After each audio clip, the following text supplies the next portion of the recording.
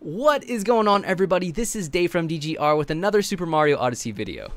So in today's video, we're actually taking on a challenge that a friend of mine in Discord sent me. So the challenge that we are taking on, we're actually taking on the Scooter Dinosaur Escape in New Donk City, but we're doing it with a little bit of a twist. And that little twist is we're actually going to attempt to beat the challenge without using the scooter.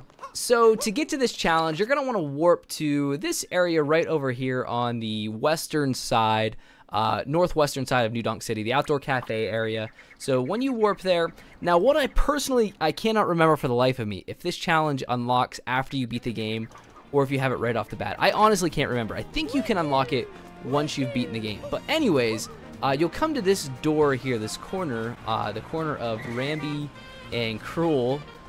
So you go inside this open door here, and you'll instantly see a scooter here. So typically, what you do, you get on the scooter, and you start driving on the scooter here, and all of a sudden the T-Rex drops out of the sky wearing some aerial binoculars, chasing you. Wow, is he fast! So we're gonna try and see if we can actually beat this challenge without using the scooter. So I'm gonna go ahead and let the dinosaur eat me here, or just fall off, and we'll start the challenge up. Let's see if it's possible. All right, just a quick thing before we get started. I do want to apologize in advance for my jiggle. I'm gonna be shaking the controller very vigorously to give Mario the maximum amount of speed possible. So hopefully we can beat the dinosaur. So without further ado, let's start the challenge. All right, so here we go, guys.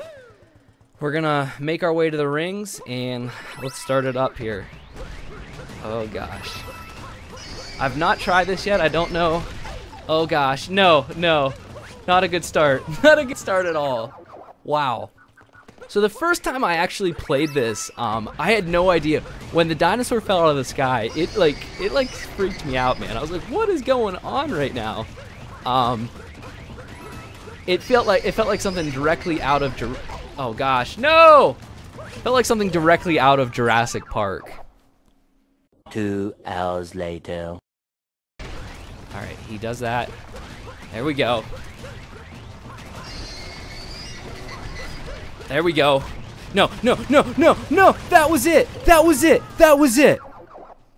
Alright, we got it figured out now. Boys. We got this. Alright, guys. I'm starting to get out of breath.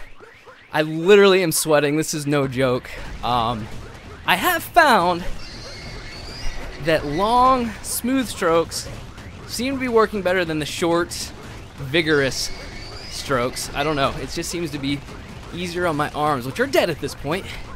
But that seems to be good. So as soon as he bites, that's our opportunity to switch paths there. All right, come on. Oh, we did it. We freaking did it. Call me Michael Jackson, baby. We just beat it. Beat it. Yes.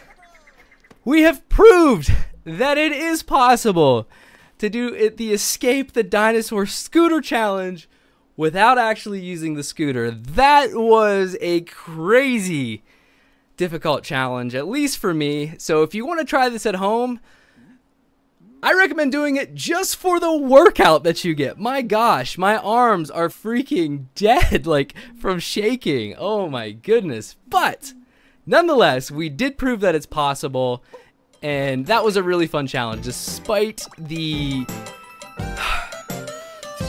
sweat, despite my dry mouth, despite everything else, it was still really fun and still really cool to try. So thank you guys so much, as always, for watching.